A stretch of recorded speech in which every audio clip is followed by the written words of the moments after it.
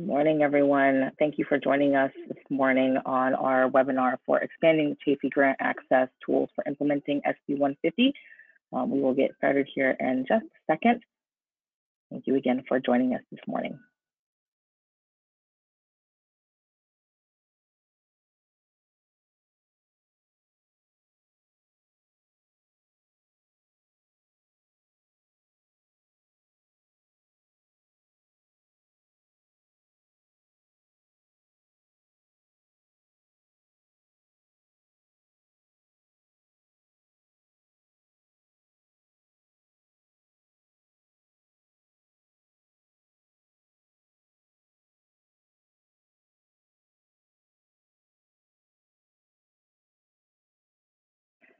Okay, good morning, everyone. Again, thank you for joining us for our webinar this morning on expanding Chafee grant access tools for implementing SB150. I'm very excited to have everyone here. So just some information for our participants here. Again, thank you for joining us this morning. If you would like to call in to listen to this webinar, the number is here on the screen, and there's a special access code in order to access the webinar. The presentation materials are actually inside of your participant panel, which can be downloaded in the handout section. You actually already have a copy of the SB150 Toolkit that's hot off the press that we just published. So you can download that now on our website, which I will explain later on in the presentation, and also in the handout section that is in your participants panel. You also have a copy of this presentation as well, and these materials will also be emailed to you as a follow-up, as well as provided on our website once we have uploaded these materials to the website and sent to you as a follow-up email. So you can always go back and rewatch the materials and watch the presentation. And then we will be doing a live Q&A at the end of the session, so you can submit questions actually throughout the presentation into that questions panel, type in your question, and then click send once you're happy with their question, send it over, and we will be answering questions at the end. So for today's presentation, we're going to go through three main things. We're going to talk about the new Chafee ETV provisions or Chafee grant provisions. I'm going to give some implementation recommendations. We're going to hear from a college that has already implemented it and has some really great processes and tools that they're already using. And then I'm going to be sharing some tools for campuses who are in various stages of implementing these policies. So I have some forms that we're going to go through that are also available for download, that are also located in the toolkit, which again is in the handout section, that you can use as you are implementing SB150. So again, welcome you. Thank you for joining us this morning. Hope everyone is healthy and safe at home. So today's panelist is myself. I'm Tia Holiday. I am the program manager, the education program manager here at John Burton Advocates for Youth. You're going to hear from CSAC, the California Student Aid Commission. Santiago Morales has graciously volunteered to be with us this morning to give us some Chafee grant updates, as well as talk about a new COVID-19 resource. And then you have Brittany Slate, who is from Sierra College, and she will be discussing their processes and how they are implementing SB150. And so before I go on to the new provisions, I want to just give a very high-level overview and a reminder for maybe those that are maybe a little unfamiliar with the Chafee grant. So the Chafee grant is the only source of financial aid that is specifically designed for foster youth. So while there are the slew of state and federal financial aid, the Chafee grant is designed specifically for foster youth to attend college or career and technical training. They are eligible once they hit on or after their 16th birthday, and they can receive it up until July 1st of their 26th birthday, which is exciting. There is approximately, they are eligible for up to $5,000 per academic year. And as with the passage of SB12, there's now an automatic data match with the Department of Social Services that will match the student's foster care status to the CSAC, or the California Student Aid Commission's database. So the hope is that there are less barriers for students to verify their Chafee grant or their foster youth status. I will note that If there's for some reason there isn't a match for the students, that they will need to provide, they may have to provide some verification to the financial aid office. And so just making sure that students, if you're working with students and you're working with foster youth especially, that they have access and they know how to get their Chafee or their foster youth verification. They can also call the Ombudsman's office, which I will provide that phone number in the follow-up email. They can also provide verification letters as well.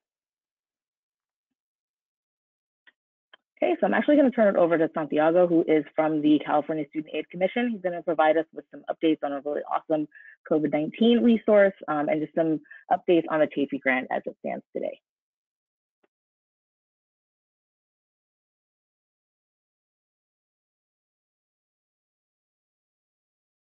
And if you're talking, Santiago, I can't hear you.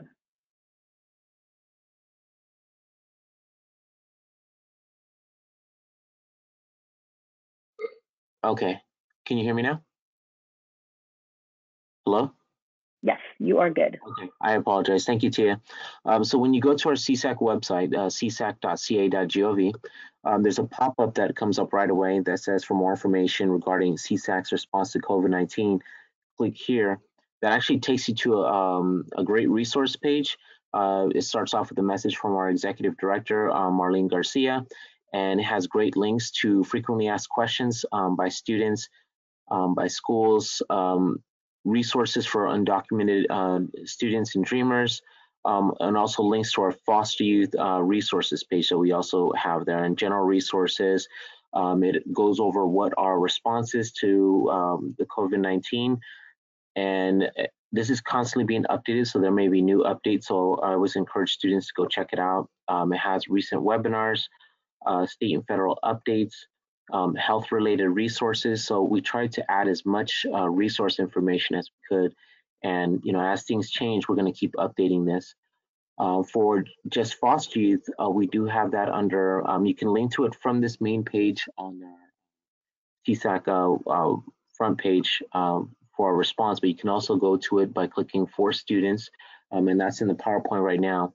And then from there, it takes you to all the it takes you to the page for foster youth resource, and that has information that links to the John Burton Advocates for Youth, also Department of Social Services, and it also will go over Cal Grant B foster youth information on how to apply and how to contact us about that, and of course the Chafee Foster Youth Grant Program. That leads to our Chafee website as well, where we have more information on more ways to pay for college and other resources for foster youth and getting more financial aid. So all that's there, as well as more frequently asked questions.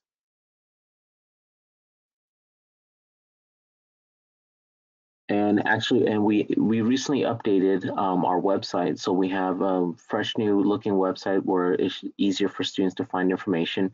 For students that want to apply, there's a box down there to start your Chafee application. We're updating this website as well to make sure that we put any necessary updates or any changes to any regulations on here as well, so that they'll be able to find this here.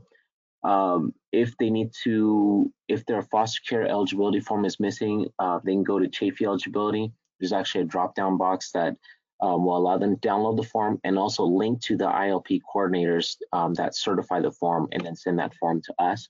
So they would find that information here. We always encourage students to, once they complete their Chafee application, or even before, they can go and complete their Web Grants for Students account. That way they can check their status and see if they're actually missing that CDSS foster youth verification. Some important updates: we still have about 784 students that are not meeting SAP. At the beginning of the year, we were about 820, so that's gone down a little bit. But we still have a lot of students that are currently not awarded because they're not meeting SAP, even after SB150 came into effect. We have about 89 awards that are sitting out there with the schools that are ready to be certified. Last week we had over 100. Only 16 got certified last week. So that's a pretty low amount. I make calls to as many schools as I can, and to financial aid officers and financial aid directors, advising that they need to request funds for these students. These are students that are already awarded and waiting to be certified and requested the funds. So, I really appreciate your help for any financial aid officers that are out there listening to make sure that you work your payment roster. If you have any questions, give us a call at Chafee Team or email us. We could help you out. We still have about 1,490 students that are waiting to be awarded. These are students that are all fully certified, have a need, and are waiting to be awarded. So one of the biggest challenges that we have is making sure that you work your payment roster, award the students that can be awarded. If not, please mark them ineligible so that we can award the next student that's waiting. And also very important is to send back the warrants that you have in your office. I keep receiving warrants from last September, October, November. That money that you send back to us because the student's not eligible or not enrolled, that helps get recycled back so we can award more students. So we still have about $865,000 left to pay. That means that's about that's funds that are left to pay that is still sitting with this in the school's hands. So this is money that's already been awarded out. It's there waiting. It's part of the 89 awards that are waiting that are uncertified, and also part of the summer term. So this money is out there waiting to be. It's already awarded, and it's already sitting with the schools that need to take action either today or when they can after May 18th when we open up the summer term to request those funds. So those are the quick updates for now. And then if you guys have any questions, be more than happy to answer them towards the end. Great. Thank you so much, Santiago. I appreciate all those updates, as I'm sure that our attendees do as well. And again, as Santiago just mentioned, that he will be sticking around until the end. So if you have questions, please make sure to put them in that questions box that's located within the participants panel. All right, so we're going to move forward here. So there are approximately 5 new provisions that are new for SB150. And so we are going to do a very high level overview right now of those provisions. And then I am going to walk through each provision and provide some context for those provisions, including some implementation recommendations for some of them. And some of them, we even have some sample templates that we have created, and which again is going to be located within the toolkit that we're going to go through. So let's go ahead and get started. So the first revision is related for CSAC. This is over awarding the Chafee grants to ensure that foster youth are receiving their payments in a timely manner. This provision is still being reviewed and implemented by CSAC. And so we're not going to go through a bunch of detail on that one today because it's really not related to institutions quite yet. But just know that that provision is on the books. Provision 2, this is where we're getting into where institutions need to start updating their policies and procedures if they haven't already. And if you're working with foster youth that maybe they have not made SAP, student satisfactory academic progress, this may also be a way to check in with your students to see if they're aware of these updates as well. And so the second provision is going to require colleges to make sure that students are aware of the available resources that are on campus. And so that's creating a resource flyer that students are going to be distributed within that first time that they receive a Chafee check. And again, we'll discuss more of that later on in the presentation. The third provision is going to be related to satisfactory academic progress. So students that aren't making SAP or satisfactory academic progress for 2 years can continue to receive the Chafee grant as long as they are students have to create a plan within the first year of not making SAP in order to continue to receive that grant for up to 2 years. They need to either create that plan or to update a plan. The next provision is about students that are returning. Maybe they had left this institution due to not making, they were disqualified from financial aid, and when they return to this campus and to the institution, they are automatically re-eligible for the Chafee grant. And then the last provision is related to some new Chafee appeal processes that we will talk about more in detail, but there are some new criteria for students to appeal their Chafee grant if they don't make it within those 2 years.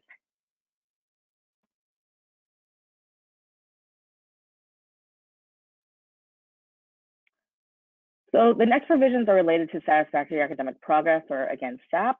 Before we go into specific on the provision, I want to provide just a little bit of background of what SAP is and how foster youth are faring.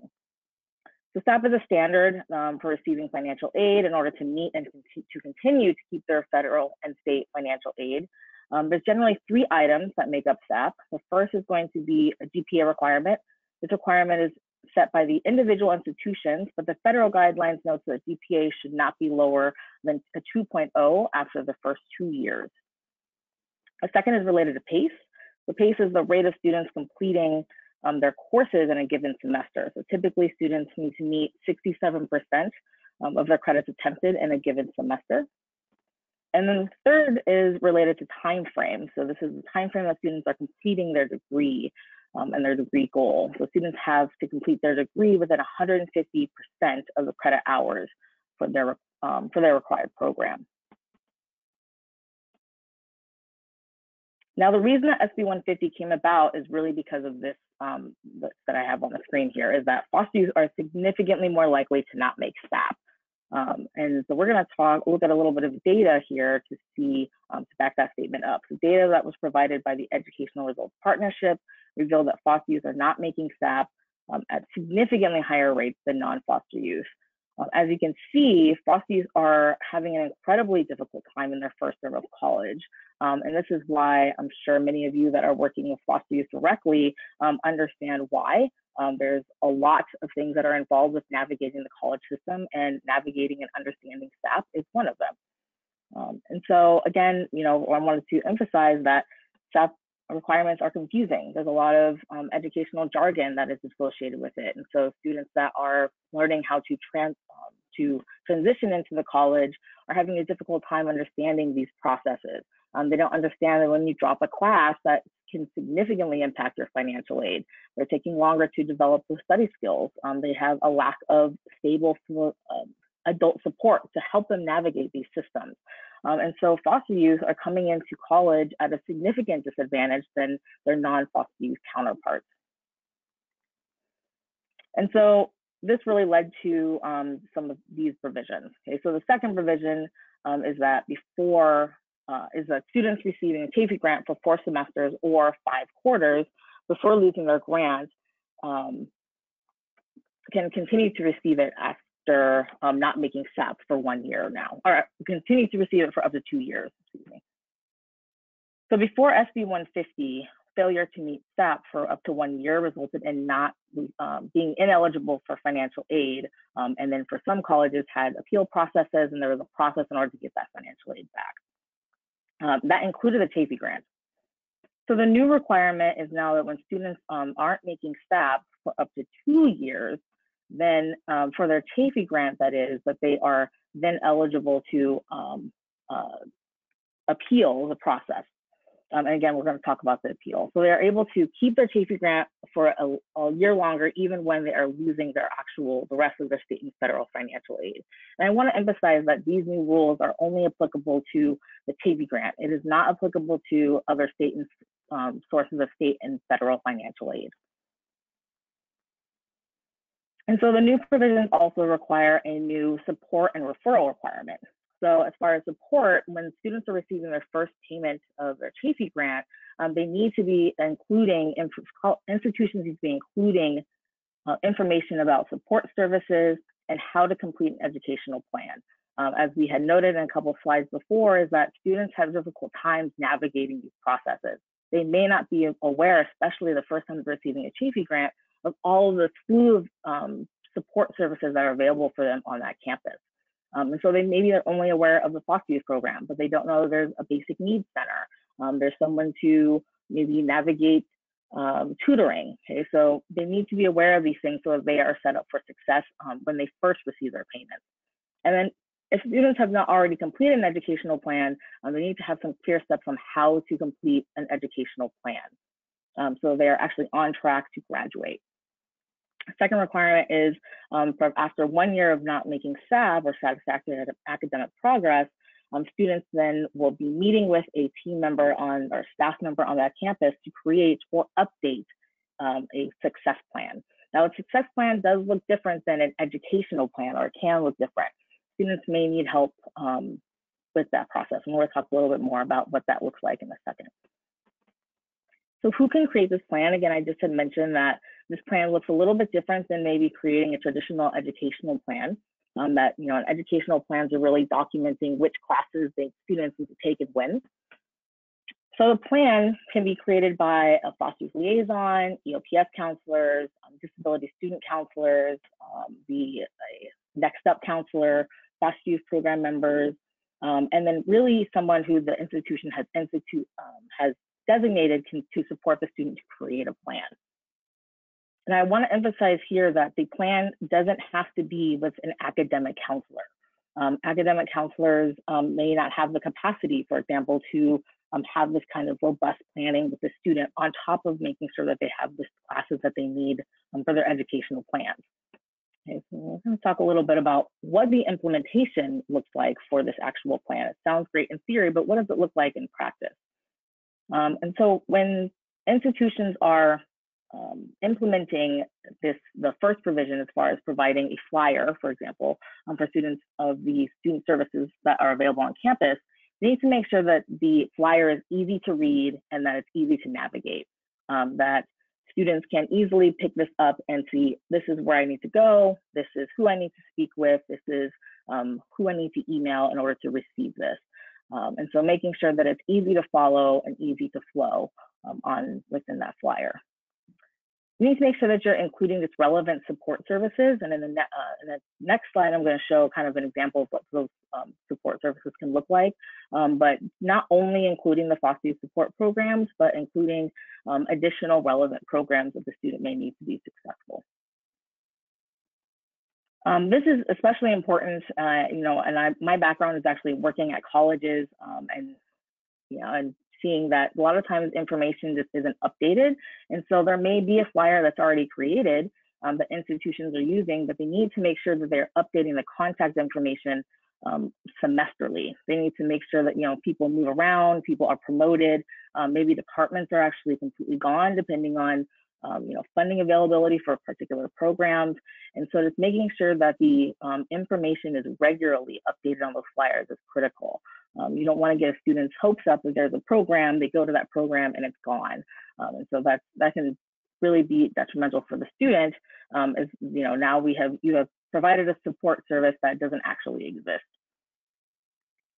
And then also making sure that when you're providing this flyer, it is provided in a paper and an electronic form, and it's easy to navigate to get to that form. And again, once you're updating those forms, you're updating the website. I can't tell you how many times I had students that would come into my office when I was working at colleges that would be frustrated they can't find the document on the website because the website either wasn't updated or there was an old flyer than the one that they physically had on paper before. And so just being mindful that all these items need to be regularly updated and to provide it in multiple forms. And so within a toolkit, we have created a sample of what this can look like. I have talked to many institutions already that have something already slightly created, or they're modifying something, and I've talked to institutions that don't have anything created yet. And so there's a few samples that we have provided for a lot of these things that we're about to talk about, and we have actually provided a sample support services flyer. So on each of our examples on our sample flyers, we're going to provide you with some instructions on how to use that template. And then, so as you see here, earlier I'd mentioned that make sure you're including relevant student support services that are on that flyer. And so we have provided some examples of what that can look like. So if you are providing academic counseling, making sure that if you have a laptop program that's going to support the student, obviously, to be successful in their classes. If there's major specific mentoring programs, you're making sure that that's on that flyer.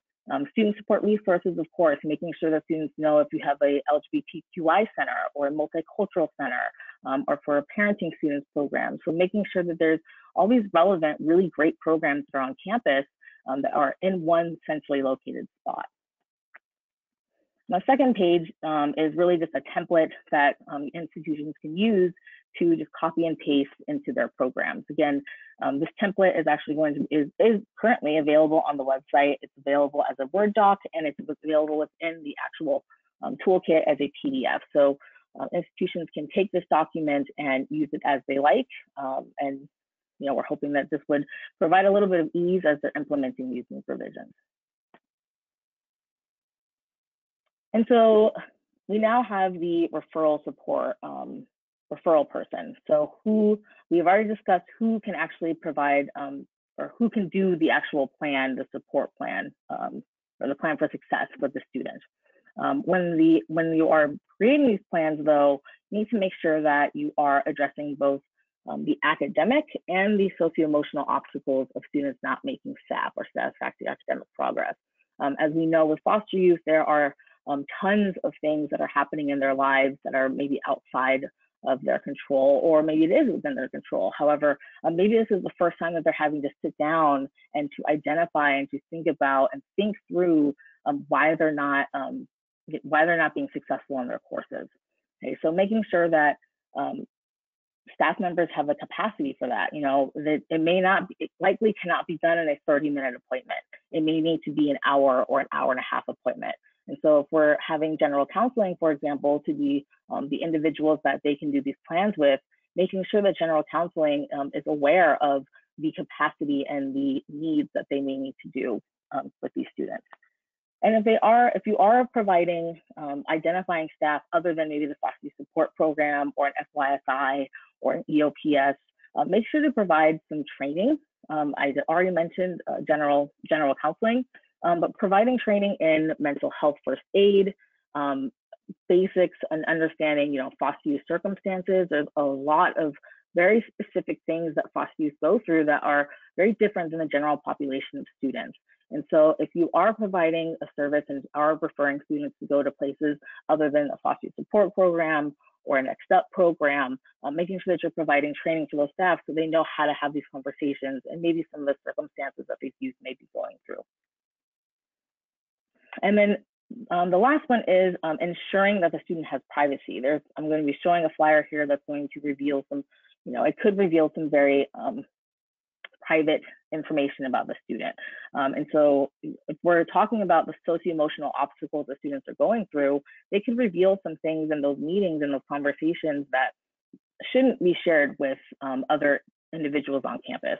And youth should feel safe in order to share those things and understand that if I share this information with this individual, other people aren't going to see it. Make sure that you are being trauma informed, and also that, again, you're just ensuring the student's privacy. And so we do have a sample of these, what a student success plan can look like. This is a really long sample. Again, we have these forms so that you can take with them and use them as you like as an institution. So again, on that first page, we just have instructions on how to use the template. And the second page is really the start of what the template looks like. So I mentioned earlier to make sure that instructions are easy and clear to read. On that first page of really any form that we're providing to students, making sure that they know the clear directions, who can help them with whatever this form is. In this case, it's what program or individuals can help them complete this document. And then a time frame of with that they need to have the document in and where to actually turn it in. So the next page is actually the more robust pieces of this document. This is going to be the students are identifying the obstacles. So they are sitting down with an academic or a staff member or faculty or staff member, and they are thinking through and having a really reflective conversation about the obstacles that they are facing as they are trying to make satisfactory academic progress. I have to admit that a lot of these forms actually come from my own experience and talking to a lot of other campuses of really having to sit down and have meaningful conversations. And so there's really 4 categories: an academic, personal and financial, their major and career, and then family and social adjustment. And and I do encourage, we stay on here to say to list 3 things. If the institution feels that there shouldn't be a number on there, but that's great.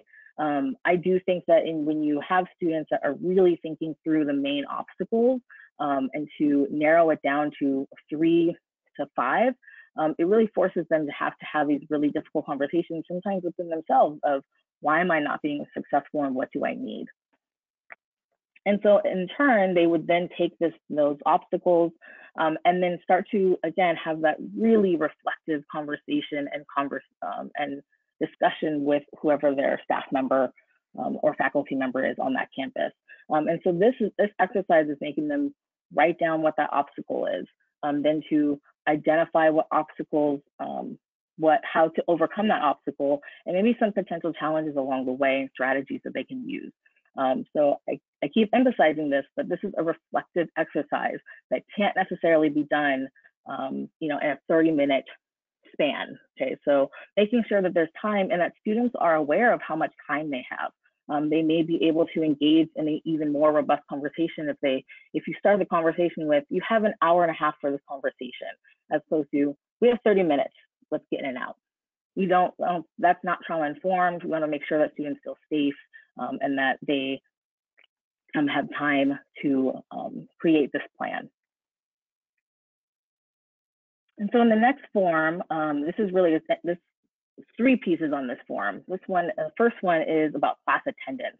So students that, again, this is coming from my own experience of working on campuses. I had students that were having some academic problems. They weren't making satisfactory academic progress. We find out later within the semester that they weren't coming to class on time. And it was really due to the relationships that we had built with faculty members on campus. But this exercise is really putting the reflection piece back on the student. Are they attending class? Are they attending the full class? This may be where you find out, well, they may be attending class, but they're skipping halfway through. Or maybe they are within a math class and we're finding out, oh, they actually have some difficulties staying in the class and they're getting frustrated because they don't understand the material. And so again, this is having students to identify some potential struggles and provides a staff member some time and some space to talk through these struggles and why they're not coming to class. The next piece is making the student to identify those campus resources. So at this point in the process, the student hasn't made SAP for at least a year. They received that flyer in that first time that they received a Chafee check. So now this is a chance to go back to that initial flyer and have students look at this flyer and look at the resources that they could potentially use on campus that can help them get through these obstacles. And then the next one is checking in on their progress. Foster youth, again, I had mentioned before, and if you are working directly with foster youth, you understand this, and that there isn't necessarily a stable adult supporter that is behind them all the time, right? And so making sure that there's someone and a time frame that they can check in with someone about their progress towards this plan. They identified 3 strategies. Is the student actually following the strategies? Did the strategy not work? This can provide an opportunity to revise those strategies and to have another robust conversation with the student. And then so the student actually feels successful and self-efficacious to actually move forward in this process and to be successful. The ultimate goal is for the student to make satisfactory academic progress so that they can graduate and hopefully to transfer or go on to whatever career goals that they have. And then this last page, I had mentioned earlier that we want to make sure that we're ensuring student success and student privacy, excuse me. Then this last page is really speaking to that. The last page is about providing a one-page document that notes, yes, the student met with me as a staff or faculty member. Yes, the student completed the plan. Please reinstate their Chafee check and release their funds. And so this would be the document or that is either emailed or provided to the staff member. And I encourage the staff member to actually provide this directly to financial aid, but also give students agency and that provide them with this document if for some reason the staff member can't get it to financial aid or student needs to give it to financial aid directly. And again, this document can be downloaded on our website, which I'll share here soon. And it's also located as a PDF within the toolkit. The next provision is related to students regaining eligibility once they return to the institution.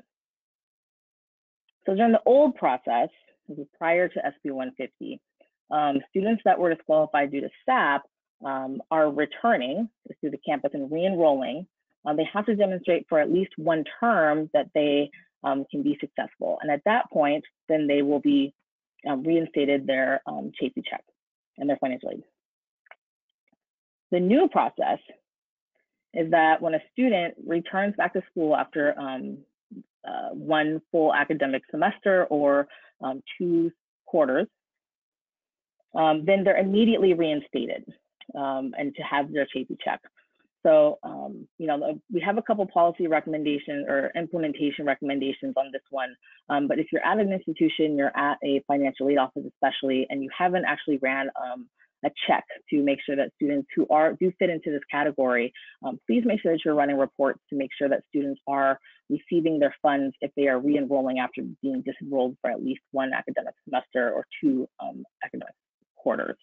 As Santiago had mentioned, there's funds that are still available, and there are students waiting. And so if we can get those students to get their Chafee checks, that would be wonderful. I do also want to emphasize that making sure that we train our student services staff on this is also important. Okay, so there's a lot of financial aid rules that maybe our general counseling or our staff members are aware of, but now that we have some new rules, especially for Chafee, we want to make sure that we're training our staff, especially for this provision, because this could be a deciding factor of students coming back to school or not. Maybe they needed to take a break to go handle some life things, and now if they know that they're coming back and they're able to reinstate their Chafee check immediately, they may be more likely to come back to continue on towards their goals. So the next provision is about new criteria about appealing the loss of Chafee grant. So there's 3 new provisions that are within this new law. The first one is that the student, this would actually be activated, so to speak, after the student hasn't made SAP for 2 years. Okay, so the student has made the plan that first year, they have updated their plan. Maybe they didn't continue to not make SAP. They updated that plan with a staff member, and now we're at 2 years, and the student has not made SAP or satisfactory academic progress. So now there are 3 ways that the student can actually appeal that. First one is that the student demonstrates that they have a cumulative 2.0 GPA or have provided some proof within the last previous term that they have achieved a 2.0. The next one is about extenuating circumstances. So the student had an extenuating circumstance that they have since addressed, and they are providing some kind of proof that they have addressed that. And then the next one is that the student is already engaged in some kind of support program. So this could be a next step program. Maybe they're involved in their transitional housing program, and there's a really great there's a program happening there. So they're engaged in a program that is already aware, likely, that they are having some academic difficulties and are committed to helping that student get back on track. So some implementation recommendations on this one is, again, making sure that there's clear instructions on how these students can get assistance, especially when they are differentiating these 3 new criteria. This is new for everyone, this is new for students, and it's new for institutions. So making sure that students are clear on the instructions on how to do it and where to get that assistance. This process really should be about eliminating obstacles. We have tons of suggestions on how to eliminate obstacles within our toolkit, but just some examples would be, making sure that students can complete the form if there is an appeal form that is associated with this criteria, that there isn't a need for a wet signature, that there is a process for electronic signatures. Students may have transportation issues. I'm especially thinking of students that are in more rural areas where transportation is sparse, if at all. And so, this could be an obstacle of getting a timely payout for their Chafee check if they have to come to campus, have a wet signature, and do all these processes. I think with COVID-19, it's really flipped the script and put things on their head of providing services for students remotely. So thinking about those things when we do actually return to campuses, of what obstacles can actually be eliminated when we are implementing these new appeal processes. Making sure to provide templates and examples. I think that students, when they are completing these processes, it can be overwhelming. And for some students, and this is coming from experience of working with students, it can be embarrassing. They're not sure how to actually frame their obstacles. They're not sure how to write about, these personal things that have happened to them. And some of them may just not do it because they're overwhelmed and they've never had to do it. And so making sure to provide some examples and some templates on here's what needs to be in your statement, for example. Here are some examples of what can be in your statement can be really helpful for students to be successful. And then also just making sure that there's all the forms that are provided online, that they're accessible for students with disabilities, that they're fillable, for example, that they are able to be read by screen readers. And so just making sure that we do an accessibility check when we're placing things online. And if we're not sure how to do that, I highly suggest campuses to connect with their Disability Resource Center and just making sure that they're doing a double check on, is this form accessible for students with disabilities? And so we do have a sample form within the toolkit of what a Chafee appeal can look like. Again, on that first half is going to be just some instructions. There's 3 sections that are complement to each provision. Section 1 is, of course, verifying that they have that GPA and is to attach documentation. So maybe the institution is requiring that they attach maybe an unofficial transcript. Again, when it's talking about eliminating barriers, if this process can be done automatically, that would be wonderful. Campuses obviously have access to see their academic records, and if they're seeing that they had met at least a 2.0, then there maybe not even need to be a need to do this form.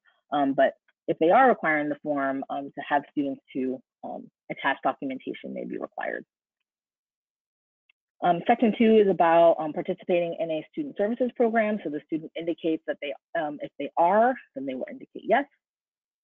And then to indicate which program and to have the student sign it, provide a phone number just in case financially needs to follow up.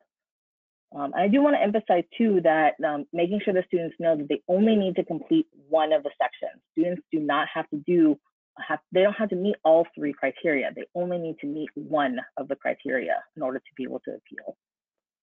And then that last one is going to be related to the extenuating circumstances. So providing documentation and a space for students to provide that narrative. And again, this is where students may need to have an example or a template of how to complete this document. We just reviewed a lot, we just reviewed a ton. So there's 2 ways that you can access the templates and the implementation recommendations that I just went through. We have our toolkit, which is available online, and you also have it within your handouts. And we also have a website that where you can grab the toolkit, you can share the toolkit with your colleagues, and we also have all 3 of these templates that are available on our website. Currently, they are live, that are in a Word document form. So you can easily move things around and to download it to the institution's liking. Okay, and at this point, I'm actually going to hand it over to Brittany, who is from Sierra College. She's going to talk a little bit about how they have implemented these provisions and show us some really great resources that they have created.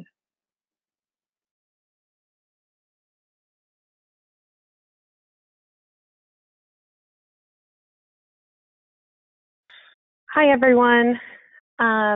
I am going to go over some of the policies that we have implemented at Sierra College as a result of SB150. And a lot of the things that we'll go over were actually recommendations from John Burton's organization, and that was wonderful to have that communication. So you guys will see that reflected in these in the next couple slides. So. First, we'll go over the new policies at Sierra College. And one of the biggest things that we thought would help our students was if all of the foster youth petitions and appeals went through the employee that was already responsible for the Chafee eligibility. And so there's sometimes that SAP appeals and petitions go through one person, and then the other person in the office is responsible for verification, and then the other person in the office is responsible for Chafee eligibility. And so instead of having 3 different people have to touch that student's file or that student's information, all of those things now go through one employee. And at our college, that is myself. I sit in a very unique position at Sierra College, being the next up financial aid technician.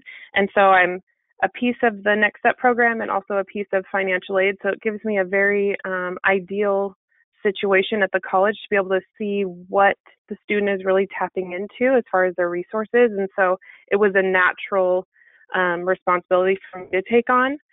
In order to help our other student services, because while I'll be the one doing the petitions and appeals, everyone needs to be able to understand the process so they can help our students.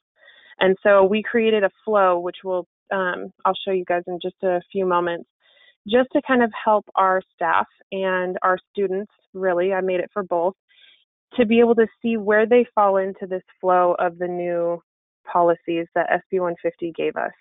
And so that was a big piece of our training process for our staff, our financial aid staff, our Next Step staff, the counselors in general counseling, really anyone who's helping our students with this process. And so we'll go over that flow in just a little bit. We did also create a Chafee reinstatement petition. And this petition, we call a reinstatement petition when they are not meeting SAP. And we created this to be used in the case that the student was denied any other financial aid, but still needed to have the conversation with a staff member. Our idea for this petition was that it would be done with a staff member present, so we can have, some really good conversations with our students to help them be successful.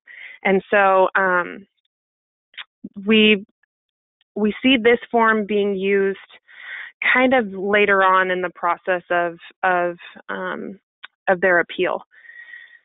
We also created new communications to our students with the resources on campus that are available to them. And as was suggested earlier, to have that in print and by email, we are doing both. So when the student receives their check, they receive the printed copy. When they receive their email letting them know that their check is available for pickup, and that was pre-COVID-19, they would come and pick it up from the financial aid office. They would get another shot at seeing it. So that has been extremely helpful in our communication to our students. So we can go to the next slide. So one of the first things that we kind of hit while we were making these new procedures is that at a campus level, this is a new satisfactory academic progress that is different than any federal or state regulations that we have to abide by. And so that's really what drew us to having one person in the office take on the petition, because if we can use the same petition that they can use for their federal and state aid and use that also for Chafee, that the person that is responsible for the new SB150 regulations can just go through all of it all at one time.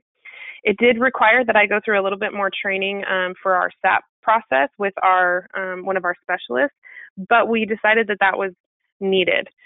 We have about 150 to 200 foster youth on campus. Not all are Chafee eligible, and so taking on that SAP process for all foster youth was not a big lift when we're talking about, we have 15,000 students on campus.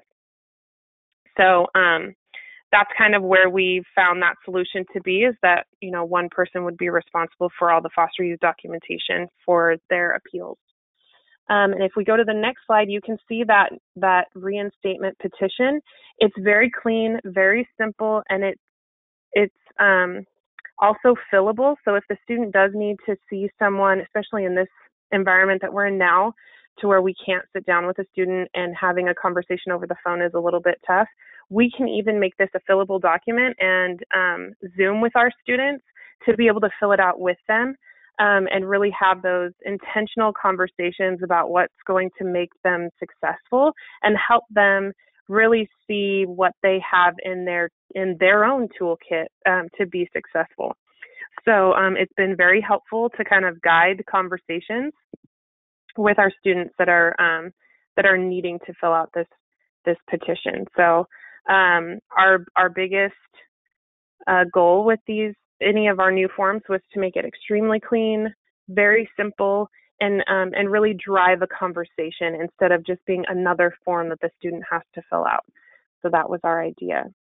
On the next slide, we have our flow that we used to train our counselors and our staff that are working with our foster youth, and really so that they could follow the students' academic progress and kind of help them land where their next steps would be. A lot of our staff and counselors actually just refer the student back to me in the next step office, which is fine because that helps them get connected with even more resources beyond just their financial aid. Then they're connected with our program, which is connected with tutoring and even more support. And so that referral is very helpful. But in the case if a student, isn't ready for that much support, this helps a counselor really take them through what the next step is, which is helpful. It also helps our frontline staff at the financial aid office, who are often student employees, to really help another student go through, what their next steps would be.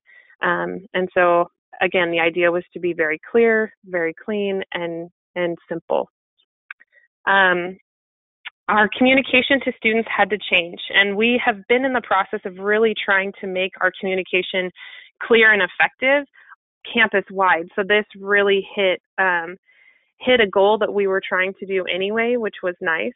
And our idea was that we would have an email that would be very simple and clear, bulleted, short and sweet as much as we could, and then also have a printed version with pictures of who they could find in those locations. And so that was another big piece for us, because we didn't want to just send them to an office. It's different when you can say, okay, go to the library on the 4th floor. But if they can actually see a picture of someone that they should see when they get to the library, then that's very helpful. And so that communication to our students has to be by email at our campus. That's a policy for us. We like to do email, and we don't have a lot of other ways to track how we communicate with students. That's changing very quickly now in our new environment that we're in now. But we can go to the next slide and see that we have really tried to say, right up front, you've been awarded a grant. This is how you pick it up. This is how you receive it. And this is what made you eligible. And then also, where can you find more support should you be looking for something a little bit more than just financial aid? And we didn't want to just stick to academics. We also tried to include our student engagement centers that are on campus. Our students tend to be very, very active in those spaces. And so we wanted to make sure that new students coming into campus that aren't familiar know that they're there, and that they have the option to go to our student engagement centers to find even more support than, above and beyond just academics, which is really important to us. And so our idea for the clear communication, like I said, this would go out in an email, and then the very next time that they would meet with us about their Chafee grant to actually pick it up, they would receive a printed version of all of these items that are bulleted with a picture of someone who could help them once they get to that location. So.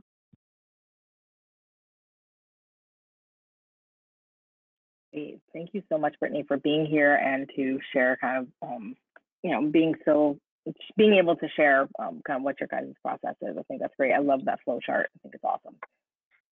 Thanks. All right. And so I did want to mention that there in the chat, I had shared earlier that there was a link that you can go to download the toolkit, including the templates that we had shared already. And in the chat right now, if you look in the chat, there is a direct link that Debbie Rauscher has actually already put into the chat box. You can click on that link and go to that live link as we speak.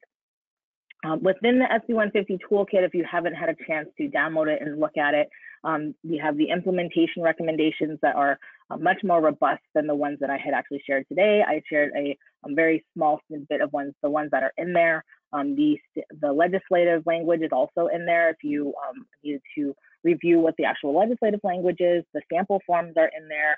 And then as well as a very detailed FAQ that I just wanted to also shout out to CSAC, who really helped us to curate the FAQ and to vet the FAQ as well. So thank you so much to Santiago and to Ramona as well over at CSAC.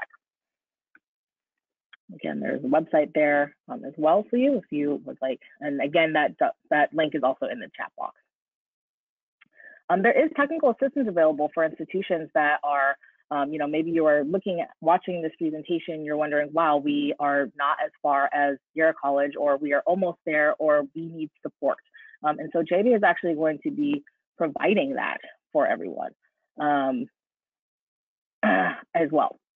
So if you can have technical assistance that can have customized policies, we can sit down with you and figure out what are the current policies and how do you how can you fit these new provisions into what is happening on campus.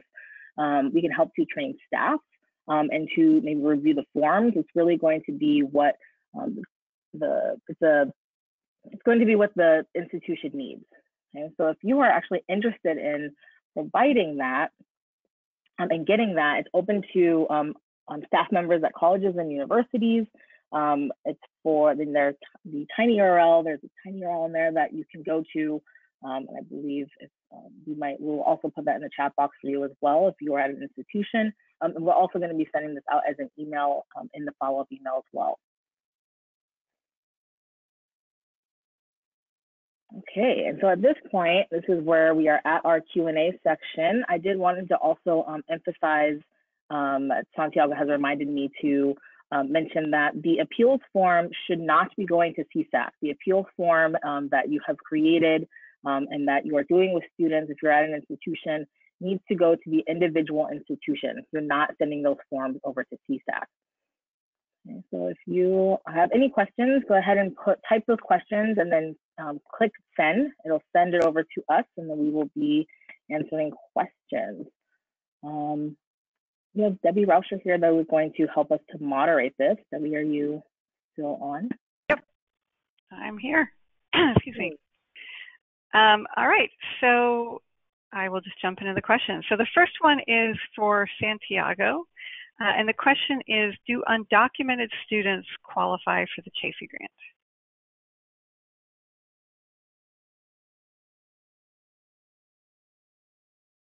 Santiago, I'm not sure if you might be muted.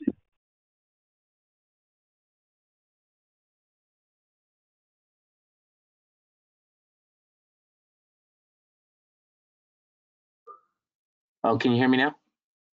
Yes, can hear you now. Okay, so that's a great question. So undocumented students can be eligible for the Chafee Foster Youth Grant. They need to complete the DREAM Act application first. And then once they have their Dreamer ID number, they'll actually do that to complete the Chafee application.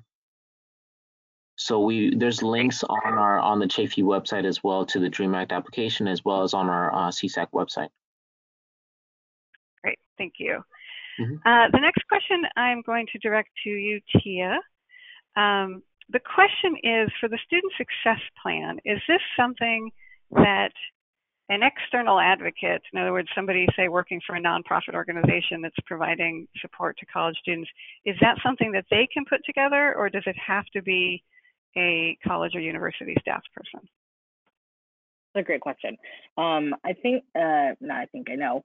So the college and university staff person needs to be involved. So if there is a program that the student is working with as an external, maybe there's a social worker or a transitional housing program, then the staff person can connect them to that program, and then make sure that the staff member is signing off on that form to financial aid. I think that's the best way. I think that involving someone that's already in the youth life makes sense. So just making sure that there is involvement with the campus support, with the campus staff member. Great. So the next question is for Brittany, and it's a clarification about the Chafee reinstatement petition. So the way the question was framed was, does the reinstatement petition and the student success template get completed at the same time, or do those happen at different times? But I think that the reinstatement petition is actually used at the appeal stage rather than when a student success plan would be created. So do you want to just sort of clarify how those things fit together? Yeah, I absolutely can. So the student success plan and the education plan, those are created alongside of this reinstatement petition. So part of our reinstatement process is to have an updated education plan and success plan, and the reinstatement form is really just the driver of that conversation, and those things would be attached. Does that make sense? Yeah, thank you. Mm-hmm. So I'm going to answer the next question, which is the webinar being recorded and can it be emailed to you? The answer to that is yes, the webinar is being recorded. Everybody who is on the webinar today will get a follow-up email with the recording. I also had one person say they couldn't access the link through the chat, so that will also be emailed out to everybody after the webinar, so don't worry if for some reason you can't access that. So I'm going to put this next question to you, Tia. The question is, since SB150 already went into effect this spring semester, the majority of the foster youth students have already received their Chafee check without receiving the initial communication about services that are available and the new SAP standards. They're worried that they're behind in providing this communication. When would you recommend that students receive this information? Go ahead and wait until they get their next check, which might not be until next fall, or go ahead and send it out now before the semester ends? That's a great question. I think that especially in this, given COVID-19, to send it out as soon as possible. I think that sending it with their next check may actually be, it could be too late. And so now, probably more than ever, they need to have some resources they can fall back on. And now that we are all remote, how to access those resources. So sending it as soon as possible could be good, could be great. It may not be perfect. It may need to have some iterations and some changes and some updates, especially when we're back on campus, but sending it as soon as possible could be helpful for students. Great. So the next question I'm also going to put to you, Tia. The question is, if a current student did not meet SAP for 2018-19, so the last school year, but they're still enrolled for 19-20, and they were disqualified from financial aid because they didn't meet SAP in the previous year, are they now eligible to receive a Chafee grant for 19-20, or do they need to appeal? So if they didn't make it within the last academic year, that's 1 year of not making SAP, then they would need to meet with a staff member to create a plan so they can have their SAP reinstated, or so they have their Chafee grant reinstated. So, right. Yeah. So yeah, they would, I want to distinguish for folks the difference between having to create a plan and having to actually appeal. And so in this case, the student didn't meet SAP for 1 year. They're still enrolled. So they haven't met that 2-year threshold of losing eligibility. They do have to create a plan because they didn't meet SAP for 1 year. But once that plan is created, eligibility gets automatically reinstated. They don't need to go through an appeals process or provide any justification or extenuating circumstances for why they didn't make SAP. The next question I'm going to direct to Santiago. The question is, can a Chafee grant be used for an out-of-state school? Yes, a Chafee grant can be used for an out-of-state school if the student is a California foster youth. So they have to have a California connection. So they could be a foster youth in another state coming to a California school, or a California foster youth that's going to an out-of-state school.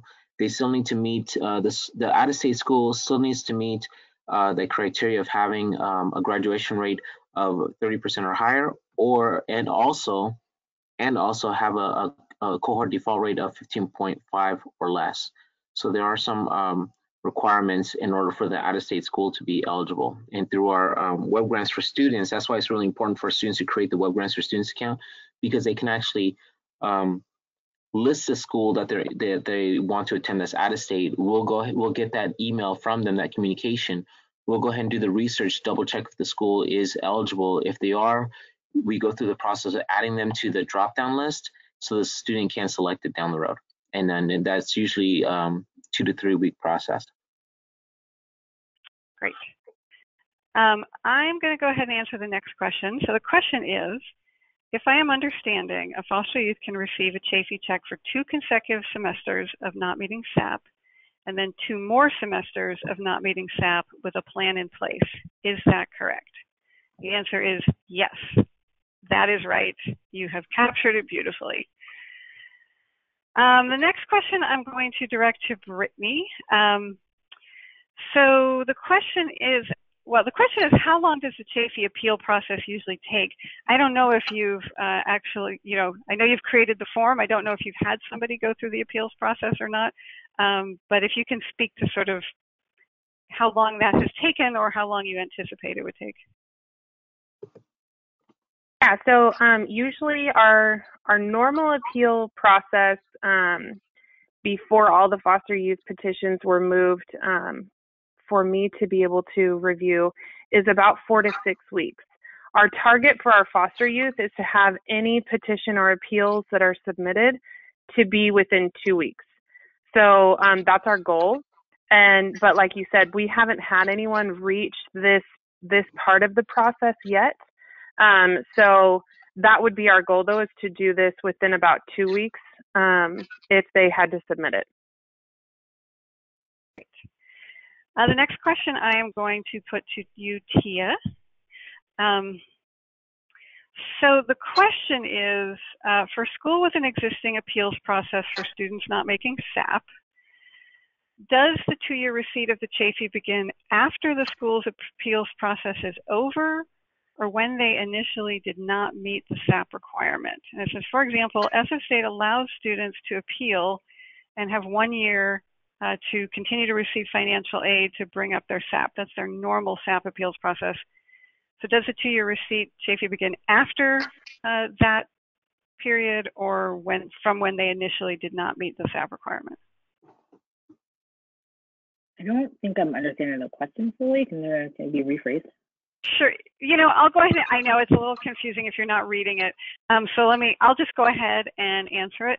The answer to the question is the 2-year receipt timeline begins from the point that they initially don't meet SAP. It's really kind of exists now separate from whatever existing appeals process your campus might have for other forms of financial aid. So let's say a student starts in the fall of 2019 and they don't make SAP for that first fall semester, and then they don't make SAP again for the spring of 2020. They come back to school fall of 2020. They do a plan for how they're going to improve progress. They don't make SAP. And then there's for the next spring, they update their plan, but they still aren't making SAP. So now 4 semesters have gone by. That's when they lose eligibility for the Chafee grant. There may be another process going on alongside it for their other financial aid. So they didn't make SAP in fall of 2019, and then they didn't make SAP again in spring of 2020. That's when they lost eligibility for Pell Grant, Cal Grant, other things. Maybe they appealed at that point. Maybe they got their financial aid reinstated, or maybe they didn't. That's kind of happening alongside and separate from this 2-year timeline that exists for Chafee. So it sort of doesn't matter what's happening with their other financial aid in terms of informing this process. The next question, Tia, does SB150 apply for returning students who are coming in 2019-2020 academic year, or does it only apply for a returning student who would start in fall of 2020? It would be for the 2019-2020 year. The law was reinstated and was active January 1st, 2020. So it would be relevant for students in this year. Great. Okay, so spring of 2020 is kind of the first term that the new rules would apply. Yes, thank you for clarifying. So the next question, I'm going to go ahead and take, there's kind of a couple of questions about if a student is over 26, is there anything available for older students, and any chance that the age limit is going to be removed for the Chafee grant? So You know, in terms of the age limit, I would say it's very unlikely that that's going to change. You know, it did just change very recently. It went up from 22 to 26. So that was great that we saw that increase. The age limit is set by federal law, not state law. And so it's a whole different process to try to make any changes to the Chafee grant program. So especially given the upcoming economic downturn, I think it's not very likely that we'll see that change in the near future. And then in terms of what's available for older students, while Chafee grant isn't available, there are other programs. A lot of the campus-based support programs don't have age limits, and so that's something that can be available in some cases to students. For the Cal Grant program, I'm not going to get into the details. It's complicated, you know, but depending on whether it's a transfer grant or, you know, some of those programs are available to students over 26 as well. The Pell Grant doesn't have an age limit. So those are some of the resources for older students. Okay, the next question.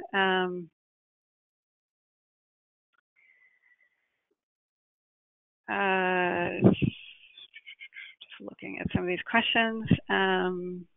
Santiago, I'm going to put this question to you, and I'm assigning it to you so that you can read it directly. But the question is, are there any changes on how Chafee can be used for technical education program? I have heard in the past that if a program is less than 1 year, a student is not eligible for the Chafee grant. So can you just kind of speak to that? Well, the Chafee grant right now is not just used at like community colleges or UCs or CSUs. They can be used at vocational, technical colleges right now.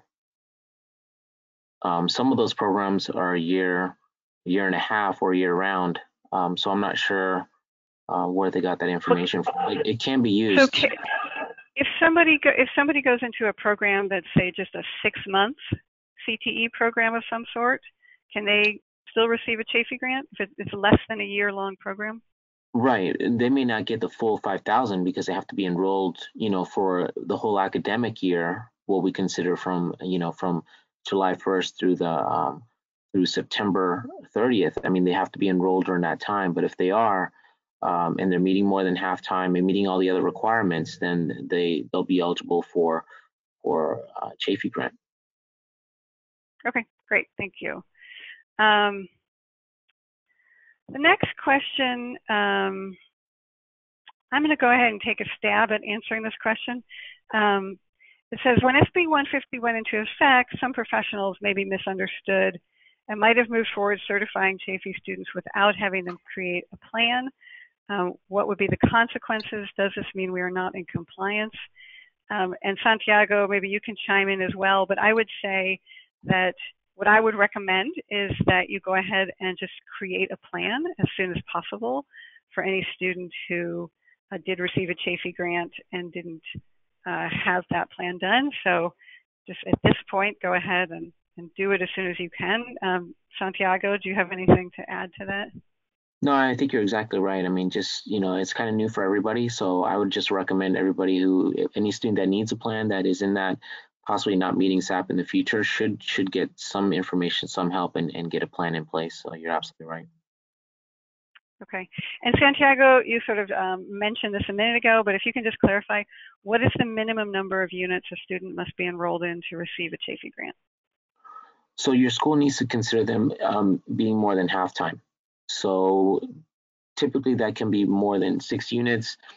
You know, certain schools have clock hours, so it really varies depending on your school. What do you consider more than half-time?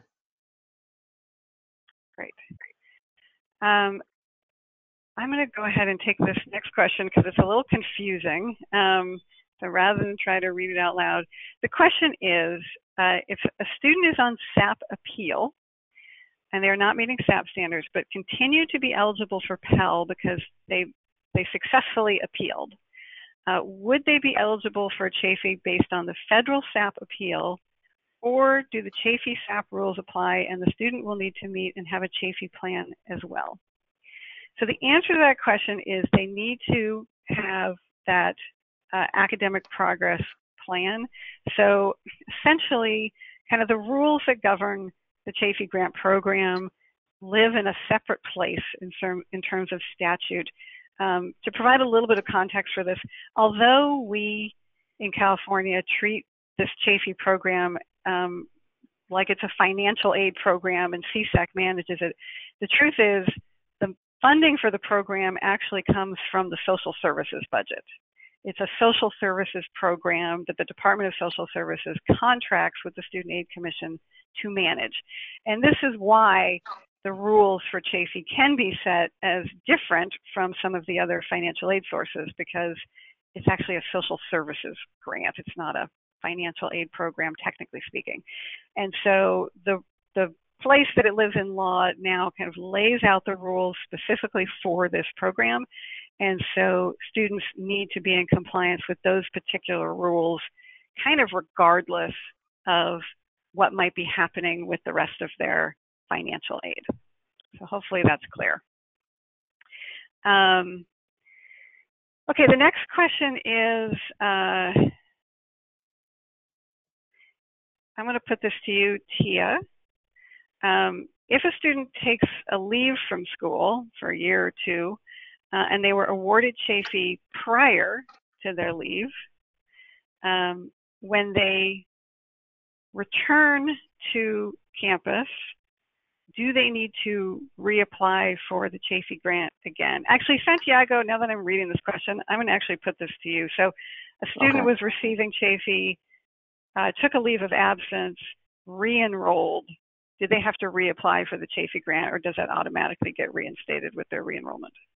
So the only thing they need to do is make sure they do the current FAFSA. Everything else, for example, the Chafee application is done once. They only have to do it once in a lifetime. That's it. CDS verification is done only once.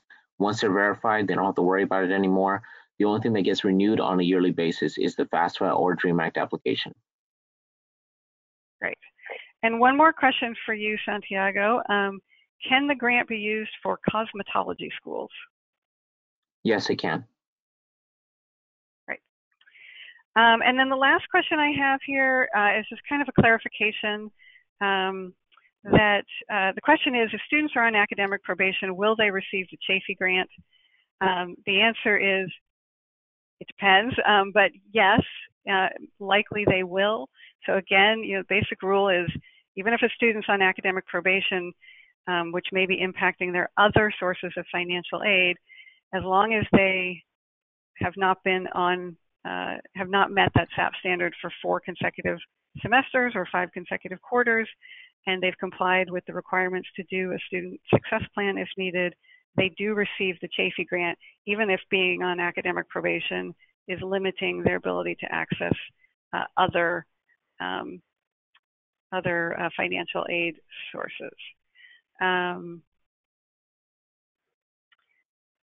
Santiago, I'm going to assign this question we just got in, getting a couple more last minute questions here to you. But I'll go ahead and read it. So it's sort of follow up on what you said previously. If a student is enrolling to a makeup artistry community education class offered at a community college, does she qualify for a Chafee grant? They contacted the program as it was informed that she will not be receiving financial aid. This is a 5-week class only, so it's a very short duration course. Is that something that she could qualify for a Chafee grant for? Well, it could be if the student is taking like multiple classes and considered more than half time. She could be awarded for that one term only if that's the only term that she's going to be going for. So depending on the school, a lot of cosmetology schools are what we consider like a year-round 4-term type of school. So I've seen cases where they just get awarded for one term, and then the student maybe doesn't go anymore or completes their program. But that is possible to get awarded for just one period of time for that 5-week time, if the student's going more than half time, meeting all the other requirements. Great. I think the best advice is that if you have sort of a unique situation like that, reach out to CSAC, and they can help clarify the particulars. And Debbie, they can always email us real quick at chafee@csac.ca.gov. We have analysts that watch that inbox all day, so we can answer any questions there as well. So more than happy to help out. Great.